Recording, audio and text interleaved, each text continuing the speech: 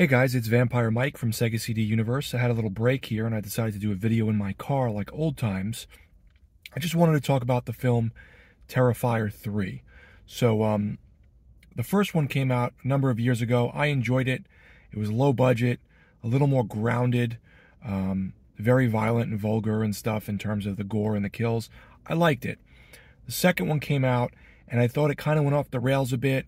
It got very mystical in ways, lots of, good versus evil stuff going on, a little too long, and the focus on the good characters, I just didn't find them very interesting. I need to go back and give that one a rewatch. Admittedly, I think that I may have been a little harsh on it, but people do seem to think it is too long and kind of drawn out, and that's where I stood with the second one up until this point, and do until I rewatched the movie. The other night, my buddy Brian, one of my best friends, writes to me and says, I have an extra ticket to Terrifier 3. I know it's probably too late because it's like 5 o'clock or 4:30. It's at 6:10. What are you doing? Normally with a kid and a wife and stuff, that's, too close for comfort in regards to running out and doing something. But I was able to do that. We didn't have anything going on. My wife said, just go, have a good time. Got some candy, got some water, brought it with me in my pockets, and went off to Terrifier 3. Had a fun time with my friends, made some new friends. My buddy brought some of his friends along that I haven't met. And overall, I liked the film, just to give a brief rundown. The movie starts out very, very ugly, very violent, with Art the Clown, who, if you don't know, is the titular villain of the film, who just murders people kind of for fun. There is an overarching story of him and where he's from, and I don't know if it's really so much why he does what he does, but I'll get to that a little bit. And he just murders this whole family, including the children. Very graphic, very gory. Having kids, what bothers me now is seeing kids get murdered in movies, kind of like when you see an animal get murdered in a movie and you have a dog.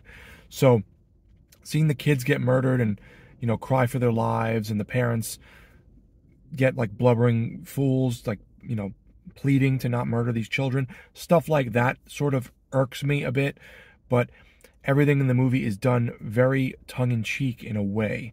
So Art the Clown goes through these scenes of, killing people in a college, killing this family, going to a mall and dressing like Santa and killing the kids in the mall as they think he's Santa Claus.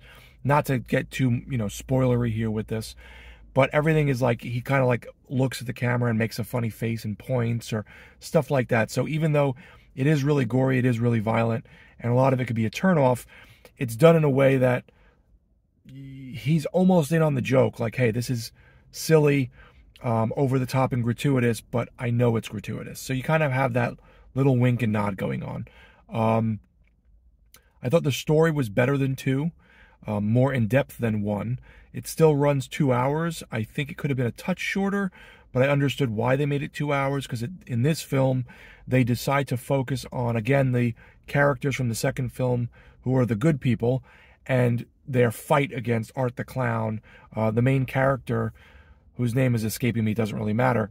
She's back, and she is out of the mental institution that she was put in after the second film, and she's trying to cope with the fact that she went through this traumatic experience with her friends and her family being murdered.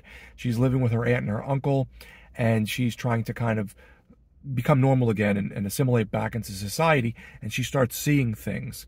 And then her brother starts to get involved, and then other people in the college start to get involved, and some of them make it and some of them don't. And again, very, very violent, funny in a way with how over the top the violence is. Tom Savini of makeup artistry fame has a brief cameo in the film. And by the end of the movie, it sets up for a 4th film. And again, it focuses on that good versus evil element, demon versus angel type of thing going on. And I thought it was good. Did I love it and think it was like some phenomenal film? No. But I thought it was a good horror movie. Again, not for the squeamish if you don't like that type of stuff. But I definitely think between the first film and this film, it's much more well-produced, a bigger budget. You can tell there's more behind it, and it's not so low budget and cheesy in a way. I enjoyed it. My friend Brian loves it. He collected the cup and the figure, the Funko Pops, and all that. I have a an autograph, but that's about it. So, yeah, overall, I'd give it a thumbs up. It's not like a 2 thumbs up or a favorite of mine, but I enjoyed it, and I had a great time at the movie theaters. So, besides the people next to me who were talking full blast, like normal conversation for about half hour of the film, until I eventually became the old man that I'm becoming and turned around and said, "You guys have been talking for like, since you sat down, can you please tone it down?" And then they eventually got up, got popcorn, and then moved across the theater. Gladly, because they talked throughout the frigging first part of the film, and I was trying to like wait it out, but don't have full-blown conversations in a movie theater next to someone. It's pretty fucking annoying. So either way, let me know, guys, if you've seen Terrifier 3 or if you're excited to see it, and if you did see it, what you think of it. Thanks, guys, for watching. It's Vampire Mike from Sega CD Universe. Be good.